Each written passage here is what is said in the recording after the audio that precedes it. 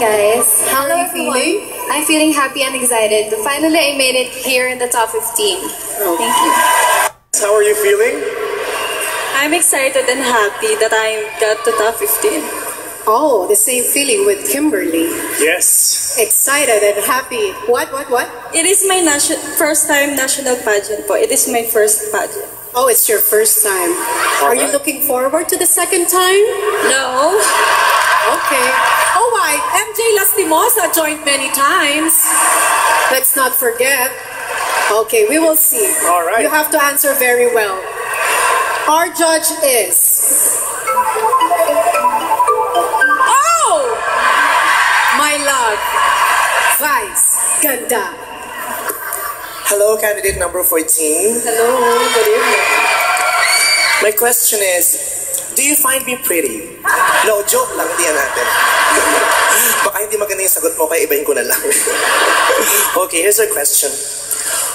Who is the international personality you would like to take a selfie with? Oh. I would like to take a selfie with Angelina Jolie because she is one of the strong women, an example of a strong woman. That would be all. Thank you. Thank you so much. She said example twice, so that means she's a very, very strong woman. Yes. Thank you. Thank you very much, Princess.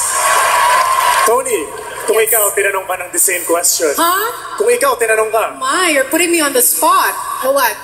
Pag ako tinanong ng Yes. ni Vice? Pag tinanong ka ng judge Well, natin. maybe I could say that, first of all, thank you very much for that wonderful question.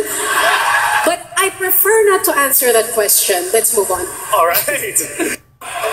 Welcome back. Oh, All right. Your earrings has its own theme song. Chandelier. I'm gonna swing from the chandelier. Moving on, Toni. Moving on. Your Your judge judges. is... Our next Binibini is... Binibini 25. Rosalie Katakutan. Oh, I love your surname. Rosalie Katakutan. Katakutan. All right. But Your red judge is... might be your lucky caller for tonight. Let's see who your judge is. Mr. Frederick, go. Go. Go. Hi, Rosalie. Hello, sir. Good evening. Would you marry a man who is less successful than you? Why or why not? Definitely, I would marry a man who is less successful than me because when you say love, it's how you interact with people. And when you say love, it's more on feelings, and that is more important, loving the person no matter who they are or whatever they do. Because love is an unconditional thing that everyone needs. Good evening. Thank you very much. Thank you. Ako, Toni. Kayang-kaya mong sagutin yun. If I were to marry... If you were to marry. I am about to marry someone this year.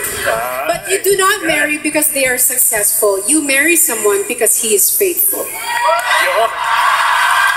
Hashtag. Thank you very much for that Faithful. wonderful question, Mr. Go. All right, up next we have... Would you like to say hi to your Say hi to your supporters? fans. Hi, hello. I'm really overwhelmed right now. I didn't expect this at all. Thank you. What did you expect? No, she was not expecting this. Okay, anyway, let's see who your judge is. All right, how are you feeling? Very excited and happy. They're all very excited and Lahat happy. naman. The feeling is mutual Yun. for all of them. Excited and happy. Okay, let's see who your judge is. That question actually matches her name. Sabi ni General, if you were to win, her name is Win-Win. Win-win. Yeah. Okay. So, All right. coincidence. Hello! Hello, Janicel. Hi, good evening, everyone. Ayan. I love your hair. It's so long. Okay.